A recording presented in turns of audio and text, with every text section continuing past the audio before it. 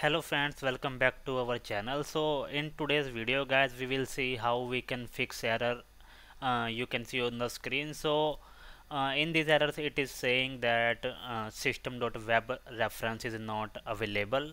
So here it says you must add a reference to assembly system.web and version is given there. So if the system.web reference is missing from your project, then if you have tried, you will not find the system.web reference in the Nugget packages because that is not available there.